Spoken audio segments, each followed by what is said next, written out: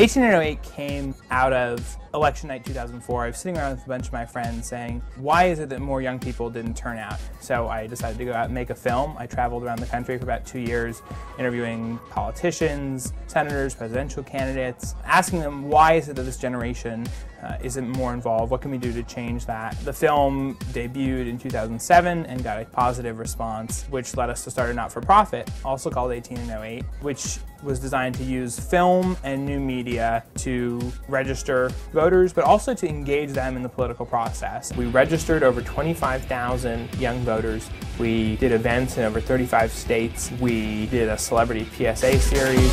Strong hand, strong mind.